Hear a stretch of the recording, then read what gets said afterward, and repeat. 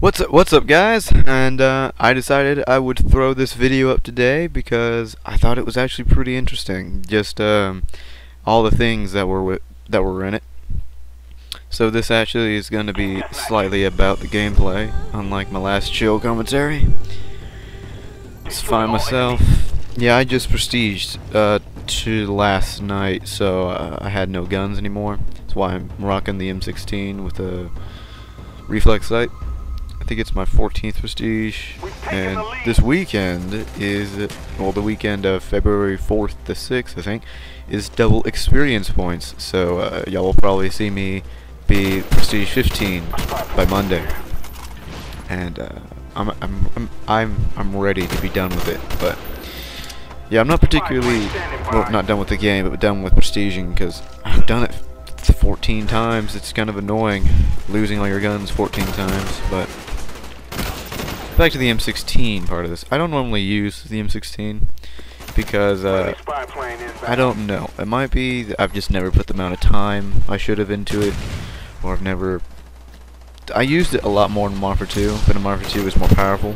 So it depends on whatever. I pause it here because I'm convinced I killed him, and yet somehow Ghost gave him stopping power and he survived. But yeah, you lose some, you win some.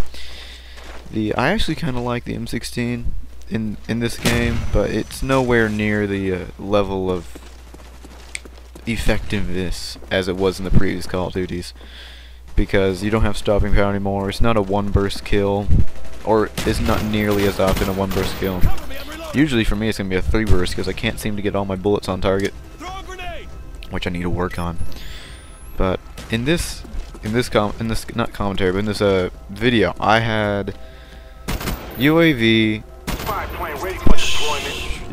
care package, helicopter, care package, UAV care package. And those two care packages were Valkyrie rockets and attack dogs. And I'm not the biggest fan of Valkyrie rockets, just because I know what they were trying. I feel like they were trying to one-up the Pred missile from Modern Warfare 2, and you know, to be honest, I would take a Predator missile over the two Valkyrie rockets we get, but whatever. Okay, this is awesome. That's right, I pistol whipped an RCXD completely by luck. Slowed it down here just because I think this is a pretty cool kill.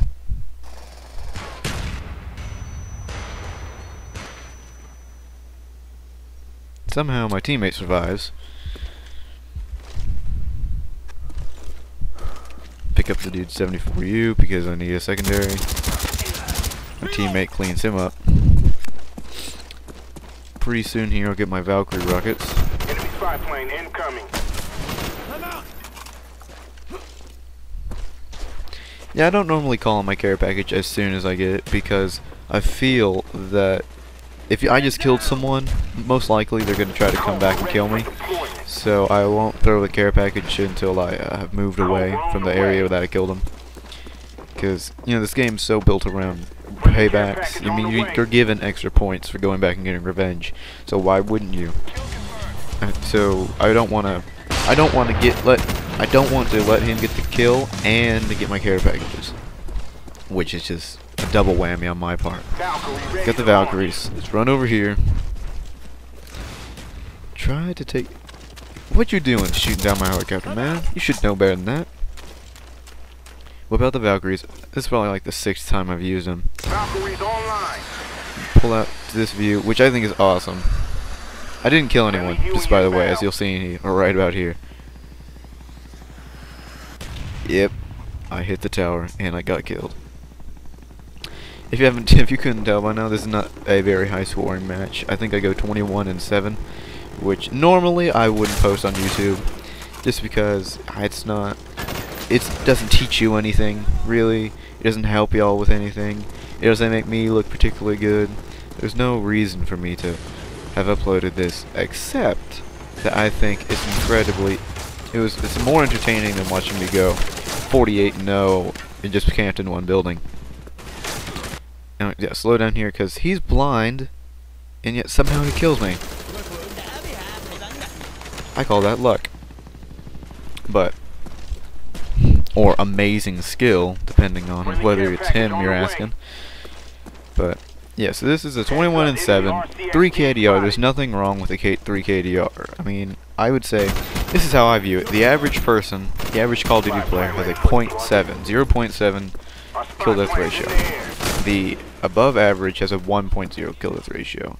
And then you can just add whatever adjective you want to as you go higher and higher. Actually, the couple matches before this one, we ran into a party, and they had a 3.6, 8.6, 3.2, and a 4.8 kill death ratio. 4 players. And I don't want to say they're hacking just because I don't want to point the finger at them, but the way they played was not an 8 KDR player. So either they kept dashboarding or signing out and signing back in, or they just played the worst players on the planet and continuously wrecked them. Oh yeah, here's another RCXD I took out by accident. Because an 8 KDR is incredibly difficult to get. I know people do have them, and I don't want to ever play against them because I roughly have a 3 kill death ratio overall, and I couldn't even imagine keeping an 8. I'd have to go sit in a building and just stare at a window all day, every day for me to get an 8. And that's not really how I want to play. I like to patrol areas, but I also like to run around sometimes, which is probably why. And yeah, the RCXD gets its revenge. I killed it twice. It comes back and kills me here. As my attack dog's care package just sits out in the open, a teammate tries to take it, but I claim it. I claim it. Calling my attack puppies. I really do like the attack dogs. Some people say they're not. Would I say they're an 11 kill streak? They should be an 11 kill streak. No, I would. In Call of Duty World of War they were a 7, and kill streaks didn't build like they did in Modern Warfare 2. So why shouldn't they remain a 7? I don't see the logic in moving them down. They should have made it like vicious dogs for an 11 kill streak, or you get where they're freaking Dobermans or something. But that was it. That was 21 and 7. It's pretty good. Not the best, definitely. Thanks for watching, everybody. This is Arrow Ender, or Jeremy. Have a nice day. Peace.